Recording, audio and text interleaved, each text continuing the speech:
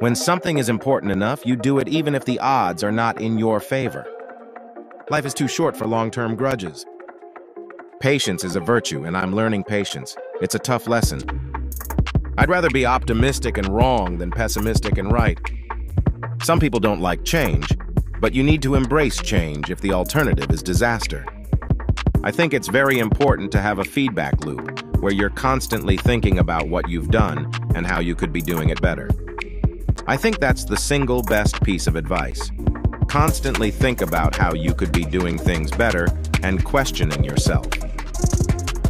If something's important enough, you should try, even if the probable outcome is failure.